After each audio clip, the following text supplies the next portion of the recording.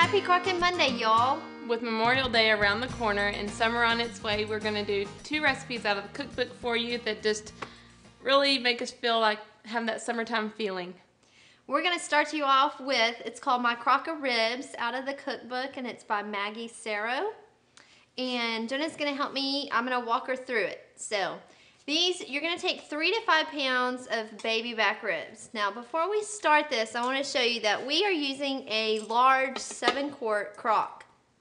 This is a recipe that if you're cooking for a crowd, you can easily double, but you're going to need a large crock for it.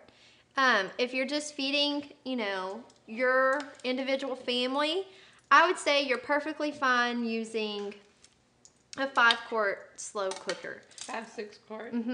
So with these ribs, we've just cut them in half so they will fit down in the slow cooker. But if you're using a smaller crock, you might need to cut them in 1/3 or 4ths. Okay, so on the baby back ribs, if you prefer to do beef ribs, go for it. If you want a different, short ribs, go for those too. So, onion, you're gonna top it with 2 large onions. We've just coarsely chopped them.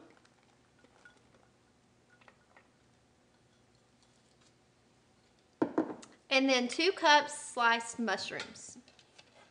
And like we've said, I'm not a mushroom fan, but I do like the flavor. So this recipe works good with me because I get the flavor, but they're big enough to where I can pull them out if I spot any on my plate. Okay, for the sauce that you will top the vegetables and the meat with, you're gonna do 1 jar of your favorite barbecue sauce, and we've used a 28-ounce jar.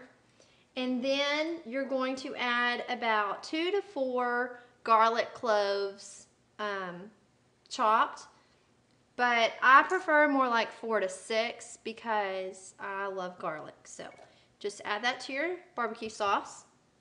1 cup of brown sugar and 1/2 cup of red wine of your choice. Now, you do not have to use the red wine. It is totally optional. But that was adding like 3 of my favorite things to the sauce. Like that was a pretty good trio right there that you're adding to the barbecue sauce. The alcohol is going to cook out. So if you're worried about that and worried about feeding this to your kids, that is not a problem. It gives it a good flavor. It does give it a good flavor, and it makes it have a little bit thinner sauce that is nice to just pour over your ribs or dip them in if you wanted to. Which they're going to fall apart anyway. They are. It takes very delicate hands to get them out without them falling apart. And then, easy as that, you're just going to pour it straight over your ribs. Gosh, it smells so good. It does smell really good. Like Jenna said, the mixture of the garlic and the barbecue sauce and the wine. And the brown sugar. And yes. Can't go wrong with that. No, you can't. So you'll cover that, and you're going to cook these on low for 7 to 8 hours. It's another reason why I love this recipe, because it's all day. If you need to cook it a little bit faster, you can cook it on high for about 4 or 5 hours, and they'll be just as tender. And it's fine to sit a little bit after that time, also on warm. The next recipe we're going to do is a cobbler recipe. It's called Black and Blue Cobbler, and it was submitted by Marcia Fisher. Now, when you look at this recipe in the cookbook, it might scare you just a little bit because it is probably one of the more lengthy list of ingredients in the cookbook, but it is worth it. It's definitely worth it. You've got to try it out. I'm going to go ahead and spray this. You're going to spray about a 5-quart slow cooker. You don't want it to be too big. You want it to be big enough, or small enough around to where it is a little higher in a slow cooker so the inside stays moist and it's not spread out thin on a bigger slow cooker. So does it dry out? Yeah, basically. You don't want it to dry out. Okay. So you're going to have, this is a multi-step process also. So you can really, if you want to be crocking and have it simple, but you want to feel like you're doing a little bit on the prep. Of this baking? Is a little bit of baking. This is a good recipe to try. So in a bowl, you're going to mix, I'm going to check my cookbook because this list of ingredients is so long. 1 cup of flour, and it could be all-purpose flour. Now the recipe calls for 1.5 cups of sugar, but it's going to be divided. So for this portion of the recipe, we're going to do 3/4 a cup.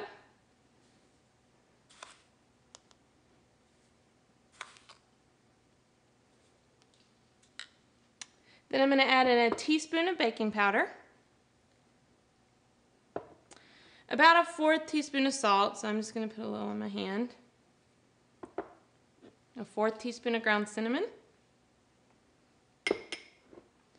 and a 1/4 teaspoon of ground nutmeg.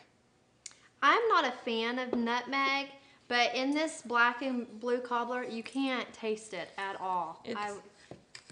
The flavors that mix in this recipe are really good.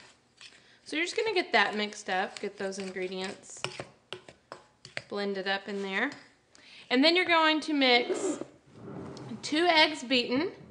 To that you're going to add 2 tablespoons of milk and 2 tablespoons of vegetable oil.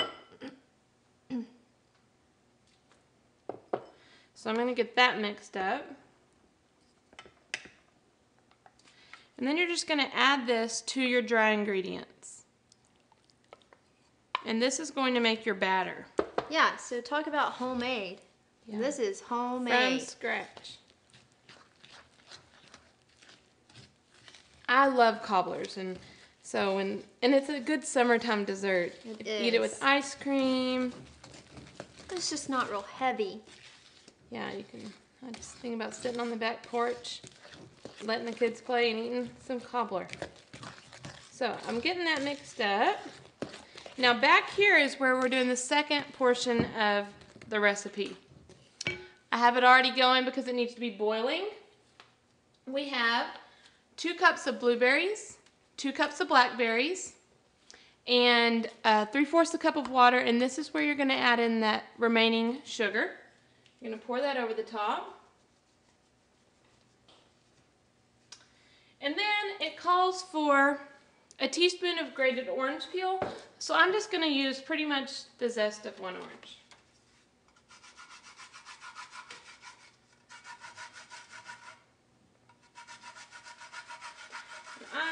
I love the feeling of Memorial Day, and it's starting off summer. My husband being a school administrator, it really kicks off summer for us. So I love Memorial Day, and I'm excited that summer is here. We always have a big family reunion for Memorial Day, and there's probably, well, my husband Chris comes from a large family, so it's just really cousins and uncles and aunts.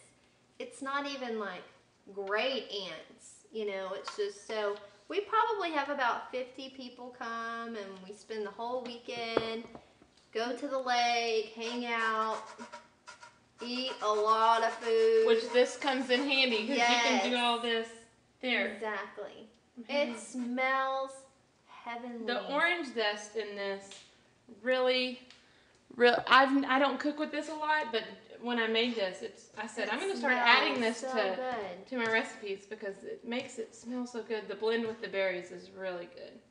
So you get that mixed up and let it boil, and then you're going to spread this batter down in your slow cooker. I can get it down in there.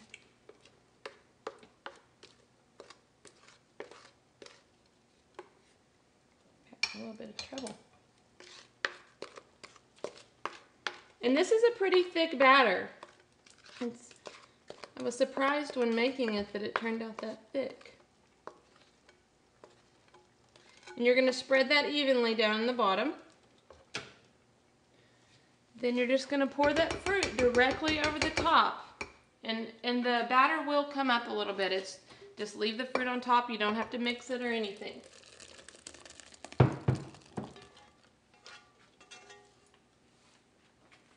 You're going to cover this and you're going to cook it on high for about 2 to 2.5 hours. Once the time is up, you're going to unplug it, remove the lid, let it sit for about 30 minutes, and we served it with ice cream because you can't have it without ice cream. That's right. Love ice cream. We hope y'all enjoy our 2 summer meals for you guys, and hope you have a good Memorial Day weekend. Be safe, And happy crockin', y'all. Enjoy your families and have a great week.